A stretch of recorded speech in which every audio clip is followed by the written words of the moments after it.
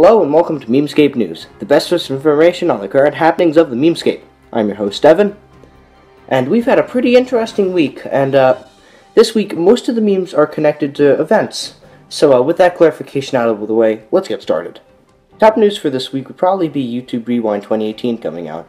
I made an entire video about why I hated it, which should be in one of these corners right about now.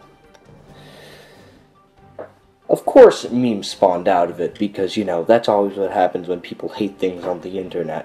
And the one that I particularly am thinking of is the one with Will Smith looking through the binoculars.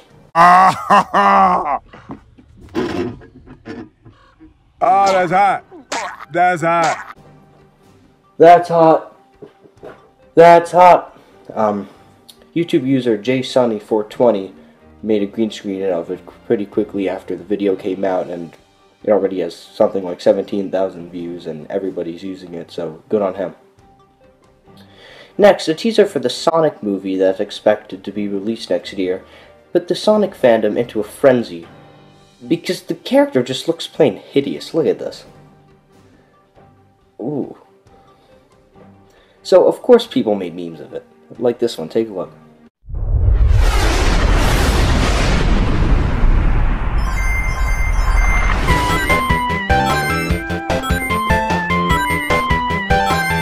Next, on a little more somber note, prominent YouTuber, memer, and satirist Mumkey Jones has had both of his channels falsely taken down by YouTube. His situation is pretty dire right now because all the strikes that happened on his channel were false, but there's no real way for him to appeal to it because of just how terrible YouTube systems are. So please, go send him support and see if there's anything you can do. I'm trying to figure that out myself.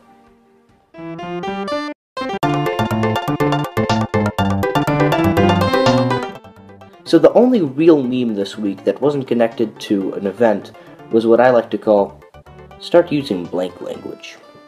Basically, this image containing the phrase, start using Gen Z language, was spread and changed and is really still picking up steam.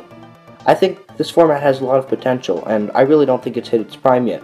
So I think we're going to see a whole lot more of this in the future, but I could be wrong, so I'll let you guys know next time.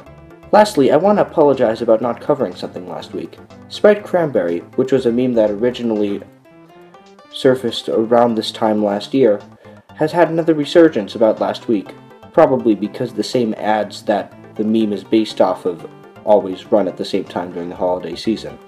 I like these a lot, I think they're funny. That's it for this edition of Memescape News. Did I miss something or say something inaccurate? Let me know in the comments and I'll mention it next week.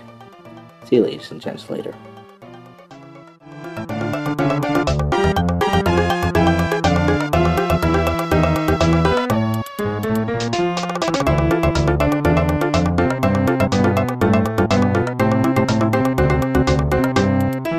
I'll let you guys know next time. Come on. My computer display turned off.